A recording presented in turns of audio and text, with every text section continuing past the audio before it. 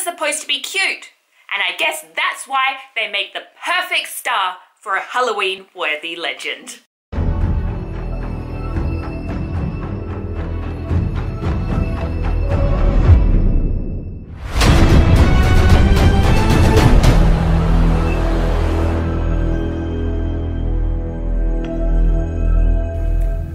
Welcome to another episode of Boring History. My name is Angela, and today, to continue the theme of scary Halloween stories, we're going to be hearing the legend of the Bunny Man. The tale of the Bunny Man is a legend that originated in the 1970s in North Virginia. And apparently, this story started off as an urban legend that teenagers used to tell each other during sleepovers and lunch breaks at school. And the story that they told went a little something like this. In the early 1900s, deep in the dark depths of the forest that divided this town called Clifton and this station called Fairfax Station, which was like a railway station. Actually, maybe it still is. Have you been to North Virginia? Have you been to Clifton? Let me know if Fairfax Station still exists. I think that it does. But anyway, we're getting off topic. In the deep, dark depths of this forest, there was an asylum for the insane. Now, if we know anything about historical insane asylums, or even if you just enjoy the odd horror movie, we know that in the olden days, these asylums were not very nice places to be. And so perhaps it comes as no surprise that the authorities had decided to shut down this asylum. And I guess having an asylum in the middle of a forest can't have been very practical either. So they gather up all the residents, load them on the bus, and intend to take them to Lawton Prison. Asylum, prison, I guess they both have cells, they can both be locked up. So all the residents are gathered up onto the bus, and on the way to the prison, the bus crashes.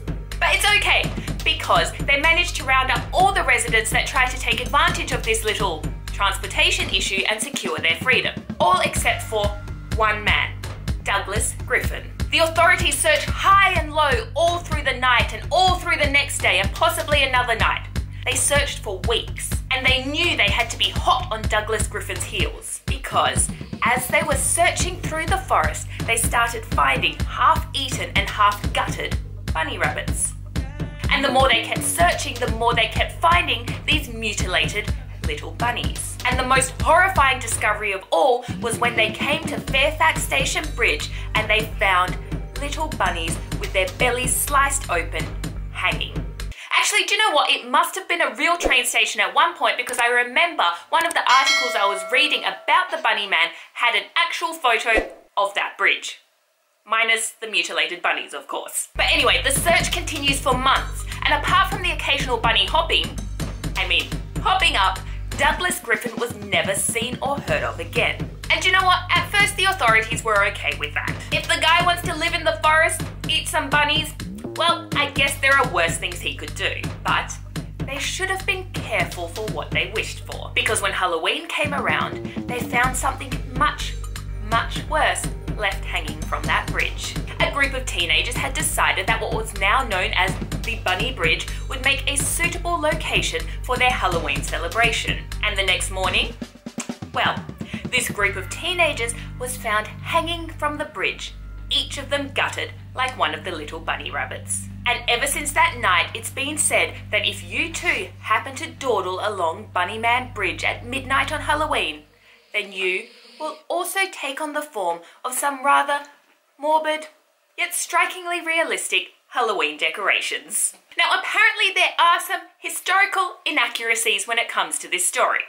Go figure. For example, there are no records of a David Griffin ever having been at an insane asylum in that area, and the prison that the residents were apparently being transported to, well, it didn't open up until 1916, which means it was hard that a group of residents could have been transported to the prison in the very early 1900s. Oh, and there was never an insane asylum in the middle of the forest. But the real origin of the story may be even more terrifying. One fine October night in the 1970s, a man by the name of Robert Bennett was spending some quality time with his fiancée in his car that happened to be parked near the bridge of Fairfax Station.